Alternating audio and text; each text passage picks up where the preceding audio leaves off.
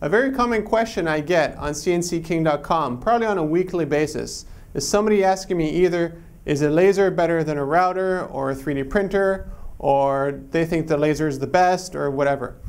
People are very confused about the differences between the different CNC machines, so this video will focus on the differences, the costs, and the benefits of each one.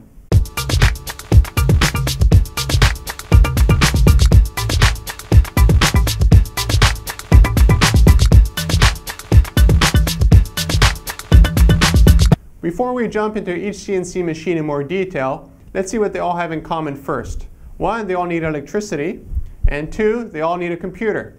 The computer controls the CNC machine. So you input the design files, and that tells the CNC machine what to do. Now let's look at the first one, the laser cutter, and then we'll look at the table router, and after that, we'll take a look at the 3D printer. So let's head off to the shed, and let's look at them in more detail. What I have next to me here is a 60-watt Trotec Speedy 300. Let's focus on the inside production area so you can really see the differences between a CNC router and a CNC laser cutter and engraver.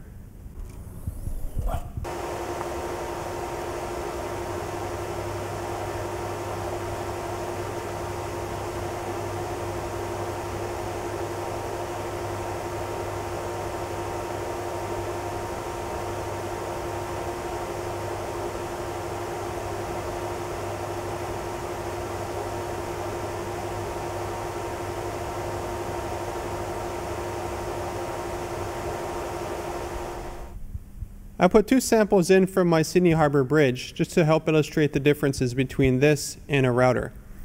What I want you to notice is the inside. It's a sharp 90-degree angle. That's something that's not possible with a router because you have a round bit. The other thing here is the infinitely small line width. This is the amount of material removed when you do laser cutting. Now with a CNC router, you have a much larger bit, so more material is removed. Also, the lens is not actually touching the material. It's just a beam of light. As a result, you don't have anything pushing or pulling or tearing into the material itself. So hold down, well, you don't need any. All you need to do is slide in the sheet and cut away or engrave. One more thing I want you to notice is the edges. For wood, you always have burning there because, again, it's burning through the material. It's a very hot, concentrated beam of light.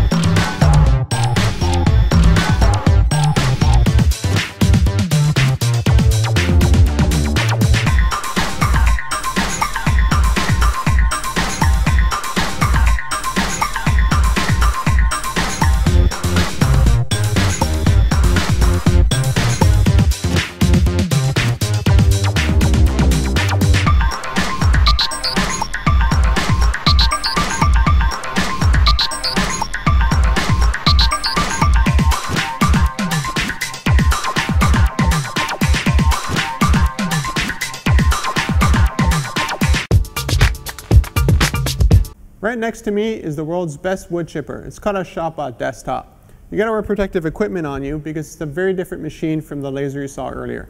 Let's take a look at the work area and focus in on the differences. I hope that the first thing you've noticed here is the Sacrificial Board that I have at the bottom of my ShopBot desktop. The reason for this is very simple. Here's the router. It spins really, really fast. And because it has to pull and push and throw itself into the material to cut it or engrave it, it would actually cut into your machine if you didn't have this. Now this is good because it means you could have beveled edges and you could have multiple layers of material cut at the same time. This is bad because the bit itself will eventually wear out and break. Now when it does break, it's a pretty easy process to put a new one in. While for a laser, you only have the tube to worry about, and that's fine for years, if not decades. Let's take a look at this model here. You notice that the inside edges are round. Again, if I wanted to, I could have put dog bones and have a sharp inner edge, but I'll never have a true 90-degree straight edge like I will with the laser. Another major difference between a laser and a router is that for a laser, after the material has been cut or engraved, it's vaporized as fumes and easily extracted.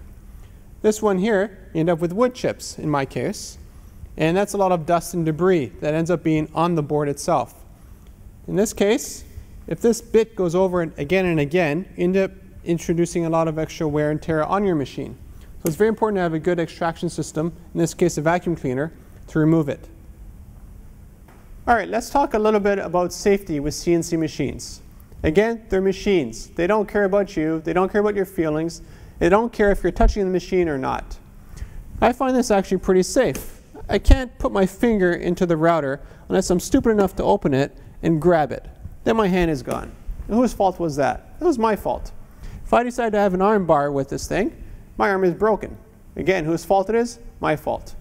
I find this incredibly safe. The reason is it's run through a computer, and I'm running the computer next to the machine. If something bad happens, usually it's the bit that breaks, you just pause, and then you're fine. You can turn the power off or use one of the emergency switches. Same thing with the laser cutter. It has overrides, so if you open the lid, the laser will stop running. Or other kind of machines, they have protective curtains all the way around them. Now, you can override them, just like I could override this and stick my finger in it. And in my opinion, you get what you deserve. Don't screw around with CNC machines. They don't care about you, and they'll take off your body parts. Now, let's look at some video of this thing in action.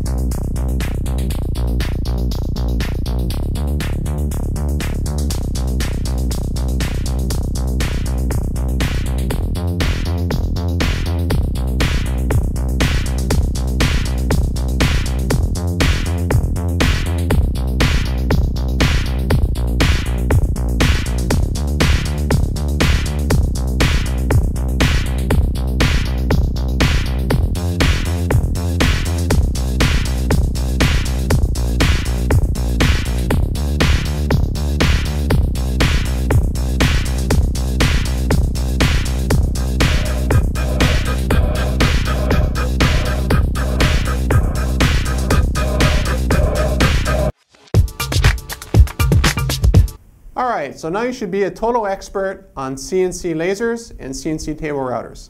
Now let's look at the last machine, the 3D printer.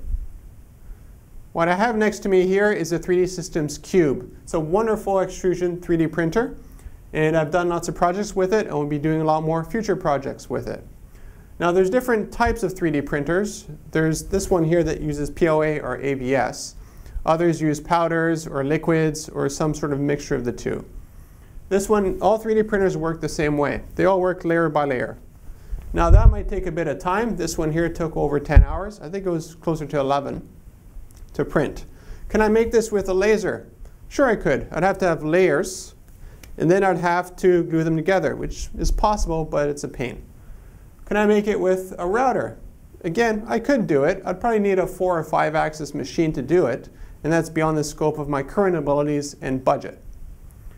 What's really nice about this printer is that it's print and go, meaning that I press print basically in my laptop and it goes ahead and does the work.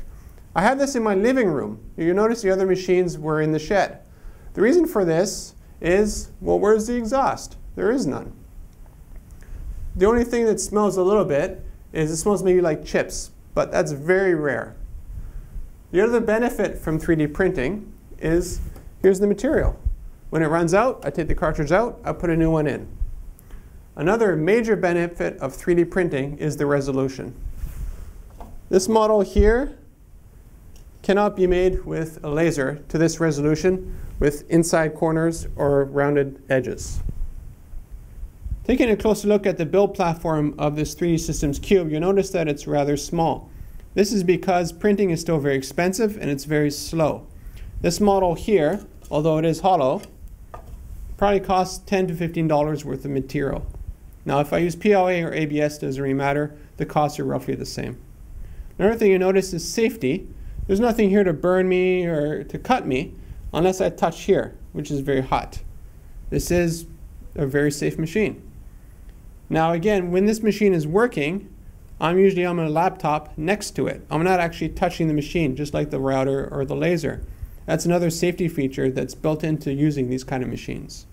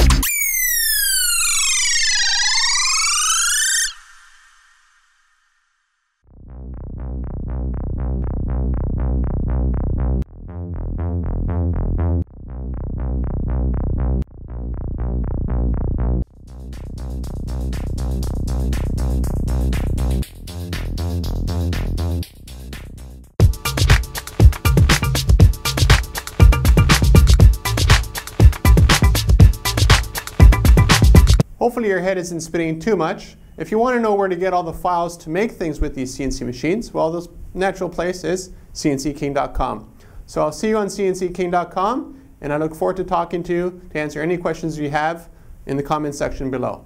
Talk to you soon, and see you later. Bye.